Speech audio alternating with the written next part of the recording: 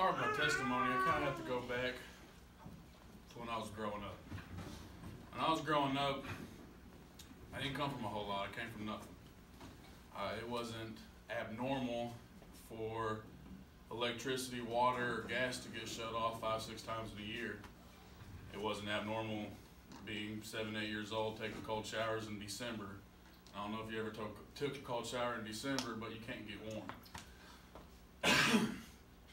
But I just thought that was normal. I thought everybody went through that. I didn't realize at the time that maybe I was in the minority of that. I had parents who were drug addicts, and some of their decisions led to kind of the lights getting shut off, the gas getting shut off, and things like that. As I started to grow up, I started to realize that, once again, I was in the minority of parents who are drug addicts, were getting, the electricity and everything shut off, and I started to get, I guess you could say, resentful, because I didn't like it. I don't like to be put on a spot when, your friends can't come over because you don't have any food in the house, or you ain't got electricity, and you can't explain that to people, especially not when you're 8, 9. So I didn't have a whole lot of friends when I was growing up when I was that age. I was saved at a real young age, saved between 10 and 12 years old. It was April 17th, I know that. I was reading the Left Behind books because that was my escape when I was younger. I read books, and I've read everything from A to Z. And I remember in the Left Behind books, well, they terrified me, especially not being saved. The thought of the rapture and the tribulations and everything and being left behind. And there's a prayer in every one, and it's your prayer of salvation. And that's how I became saved. I was laying on a couch, the sun was coming through the window, I remember it perfectly. And the feeling of euphoria when I finished my prayer is a feeling that I would chase from 15 to 24 almost religiously. I didn't realize it at the time, but looking back, I know that that's exactly what it is. When I was 15, it was me when I was 17. When I was 15, I was in the church house 4 or 5 times a week. I was there all the time. Not only to get fed and to be around and to fellowship, but it was also an escape from my home life. I heard the calling to preach the first time when I was 14, 15 years old, and I was going to church all the time. And I knew that that's what it was my calling. I knew that's what I'm here for. When I was 15, my parents got divorced, and I was getting checked out of school by my mom, she was in a bad place right after getting divorced, and I had to check on her. I had to make sure she was okay. So participation and grades dropped significantly. I was checked out of school every day for, I think, 17 days straight, roughly the second semester of my 9th grade year. And that's when I started, not caring, because nobody else really cared. I was 15 years old taking care of my mom. My sister was gone, my dad left, and I got tired. My strength was gone, my will was shot. So that's when I started to hang out with the wrong crowd. Everybody knows the wrong crowd. Everyone's heard about it, whether you're my age or if you're in your 40s or so on. And that was the crowd I hung out with, and that's the crowd I became. Little did I know. And started skipping school and doing drugs. I started smoking marijuana daily when I was 15. That progressed as time went by, and by the time I was 17, that's what I looked like, but every hour of every day. And looking back at it now, I'm almost ashamed. But at the time, I was 17. That's just what we did. That was just the way life was, sadly. My progression from marijuana to pharmaceuticals and pretty much anything in between. And I always told myself, you know, there's lines that I wouldn't cross. There was lines I wouldn't flirt with. And before I knew it, I didn't have a whole lot of lines left. I kept crossing them. I kept going over them. And it came to the point that when I looked into the mirror, I saw my dad, and that just disgusted me at the time. And it hurt my soul. But that euphoria feeling I was talking about during salvation was something that I was still chasing. I was still trying to get it from the day-to-day basis, whether it was this drug, that drug, or that one, whether it was a high from criminal activity or hanging out with my friends. I was chasing it. I didn't know it yet. When I was in June of 2013, I went on a camping trip. And this was, I think, like the third time we went on this camping trip, me and my friends. And I was driving my truck, first truck. I didn't get my license until I was 21 because I made bad decisions. I was driving my truck down to the lake, and on the way down there, I'm praying. And I didn't do a whole lot of praying, minus when I was afraid that maybe I would get, you know, the police would be behind me or something like that. I did some praying then. But I'm on the way to the lake, and I told myself that if something didn't change on this trip, I was just going to see how much my body could take before it gave out. And I believe my second or third day there, started texting the woman who would become my wife, and that was like my first sign, like something changed. So I started to back off of the things that I did religiously. We started dating, and I proposed to her, and when we came back, I believe a week or two afterwards, I hit my first low. And by my first low, I mean my bottom had a basement. And it was July, and I was hanging out with my buddies, me and two of my friends. We was getting high, and my mama called me 11 o'clock at night. My mama never called me 11 o'clock at night. But I was like, you know, I'll call her back tomorrow. I'll call her at a decent hour. And little did I know that was going to be the last chance I had to talk to my mama. She passed away probably 2 or 3 hours later.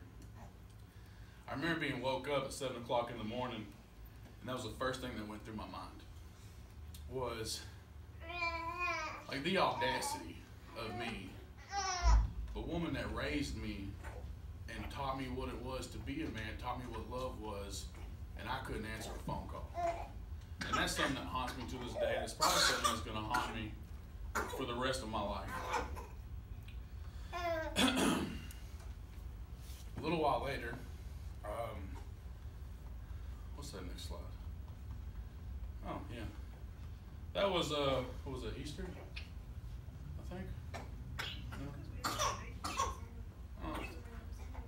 Anyway, well, that's me and my wife, and Bella when she was younger. And that's when I really started to change. You can see the difference between the last slide and that slide. It's almost night and day.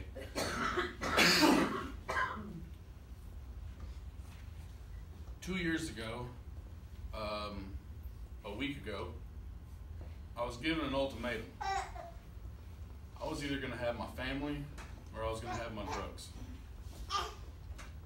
It wasn't a choice. I quit. And of course, like any addict or somebody who does something all the time, you always want a window, a time frame. Like, well, like let me get until New Year's. And said, okay, you can have till New Year's Eve. So 2 years ago, right now, I was sitting on my front porch, and I was getting high for the last time. And I was only doing it because it was the last time. I don't even, honestly, that's why I did it. It's like, this is the last time, you know, we gotta, you know, go big or go home. And that's what I did. I sat on my porch from 11:15 till 12:05. And as the clock hit 12 o'clock, I was done. I smoked a cigarette and just kind of thought, like, what is the next 60 days going to be like? I've been doing drugs religiously for almost 10 years. And for someone who coped with emotion and problems and even happiness with one substance or another, I was fixing to truly experience what emotion was like. The first 60 days was hard. To run away from everything for almost 10 years, well, that starts to hit you, one after the other, minute in, hour in. And I kept being told, you know, take it one day at a time. If you can't take it one day at a time, take it 1 hour at a time, 5 minutes, you know, whatever increment you have to break it down to be able to go through the next day. I was 4 months in being clean, and I thought that I was in there. I was ready. Lord, take it from me. I'm good. And my cousin passed away, and that was my best friend. That was my brother. That was to just call him my cousin is almost insulting. He was the person that taught me. It wasn't a matter of, I know you're going to do stupid things, so let me show you the best way to do this stupid thing so you can stay alive or stay out of trouble. I was called, I can't remember what time it was. I was in shock.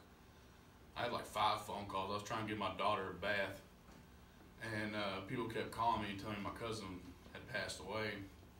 And I kept telling people, like, just let me call you back. And I got my baby in the bath. I got to take care of this. I don't have time for this right now. Just hold up. And everyone's calling me because everyone knows the relationship I had with them. I get my daughter out, and it's time for her to go to bed. And as soon as I put her down, I get another phone call. And they're like, have you heard? And I was like, yeah, but I need more information. And then my wife calls me. She says, I'm on the way home. I was like, okay. So I go and sit in my chair, in my lazy boy, and I'm just sitting there just rocking, thinking. Do I give it all up for sadness? Do I give it up for, this is what I've always done. Somebody passes away, something tragic happens, we just make a phone call, go down the road, come back, and we're okay again. But I'd give up everything. I knew I would give up my wife and my daughter, and that wasn't something I was willing to sacrifice. So I sat in my chair and I rocked. Probably 15 minutes, and she came through the door. And the first thing she said, she was like, you know, I didn't expect you to just be sitting there and rocking. I don't know what you expected. I'm not the crying type. At least not when people are in a room with me. And the next few days are a haze, and that picture right there is, I'm giving my cousins, I'm giving his service. I asked to do a eulogy, and they gave me the reins for the entire memorial service.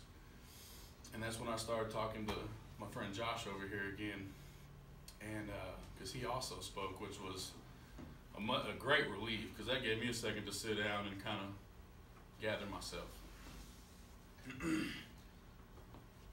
That's right before it started, about 20 minutes into it. I think we're in the 3rd song, and I'm getting back up to talk again, and I feel it. That calling that I turned away 11 years ago is right there.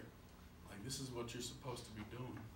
You're supposed to be talking to people. You're supposed to be this person that helped people get through these times.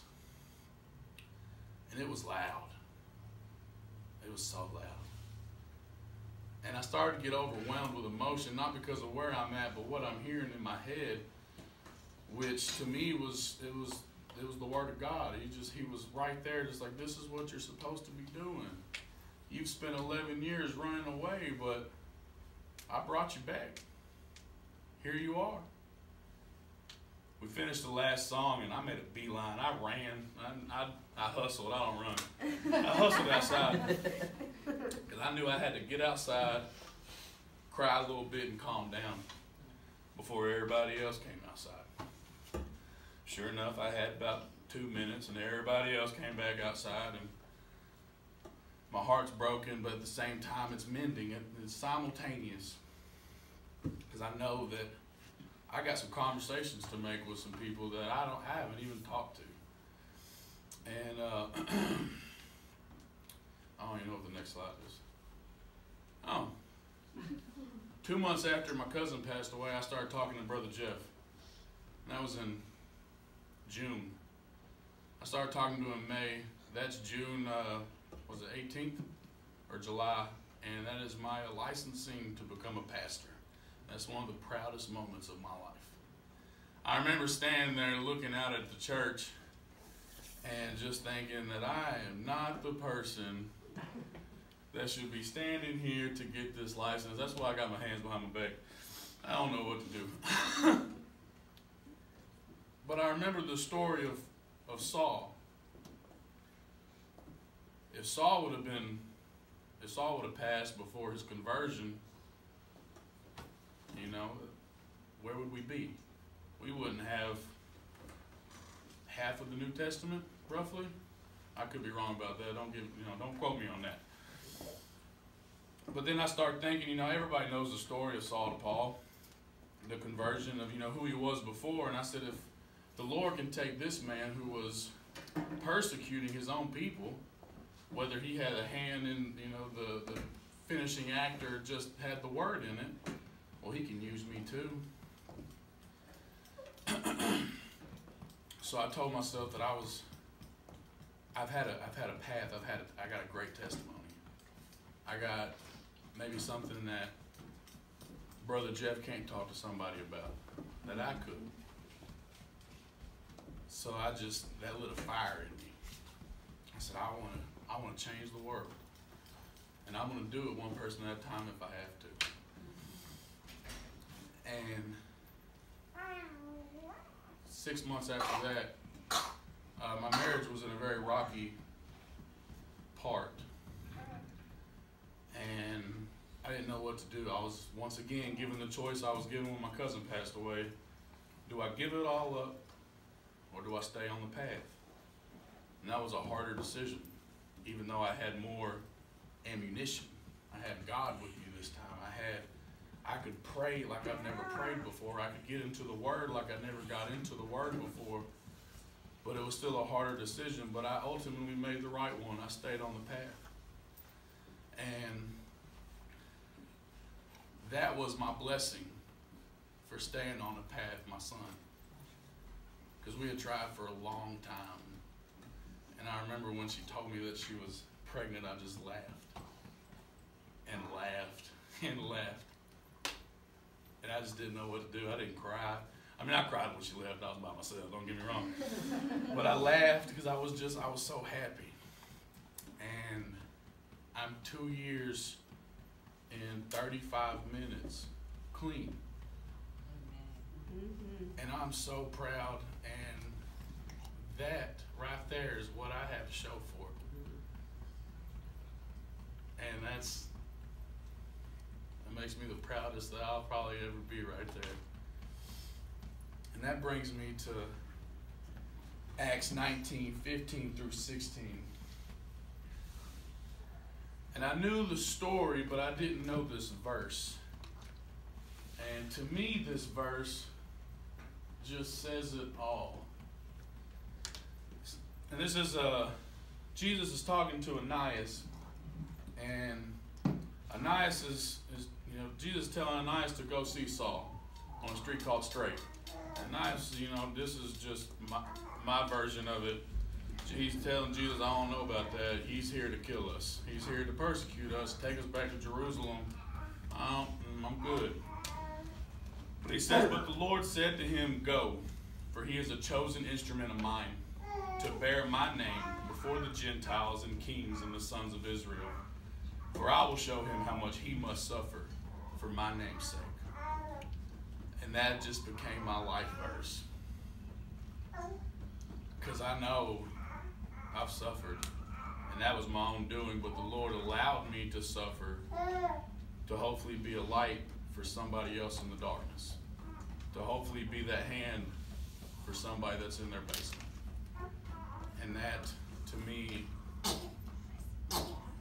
is the greatest honor that I could ever be bestowed. And that is my testimony. If anyone has any questions that maybe I could elaborate on, feel free to ask. If not, we can just go right on into my message. No? Okay. You got a question? Okay, that's good. I don't want to answer your questions. Yes, ma'am. Let you answer more. I believe this Isaiah 40, 28 through 31. I believe this is a great coming into a new year passage, because it's talking about the coming age, the messianic verses of the coming of Jesus, and the benefits we will reap when he comes. Oh, okay. Do you not know? Have you not heard the everlasting God, the Lord, the creator of the ends of the earth, does not become weary or tired? His understanding is inscrutable. He gives strength to the weary, and to him who lacks might he increase power. Through use grow weary and tired, and vigorous young men stumble badly. Yet those who wait for the Lord will gain new strength. They will mount up with wings like eagles, and they will run and not get tired. They will walk and not become weary. Have you ever been tired? I don't mean physically tired. You had a long day. I mean, have your sails not had any wind in them? Like you didn't know what your next step was. I lived most of my life like that. I still have days like that. But this passage to me means that through my salvation and through my study of the Word and through my prayer life, that I can rise up, I can ascend to greater heights that I never knew was there. And only through Christ can I do that. I couldn't do that alone. I couldn't do that when I was chasing that euphoria, chasing that next high. I couldn't do it then, because I was weary and he gave me strength. I had no power, and through him, the power was perfected. The eagles can fly above the storm. They don't have to fly through it. So with the updraft of God, I can go over the storm. If he chooses to put me through the storm, I know I'll persevere. It doesn't matter how bad the rain is or how bad the lightning is. My cousin always said that without the rainy days, the sunshine ones wouldn't be too good. They wouldn't be fantastic. They would just be another day. By grace we are saved, even though we were not worthy. And I believe that wholeheartedly, because who was I? What am I to Christ to go to the cross for me? I didn't do anything with the first 24 years of my life. But the promise is conditional, but only for those who wait upon the Lord. Only for those who call out and obtain and ask for the gift that's already been given. The promise is for strength, and the promise is for those who have no might, those who have no wind in their sails. For even the saved, I'm saved, and I still have those days that I don't know. Can I get up and fight another day? And I stop and I pray.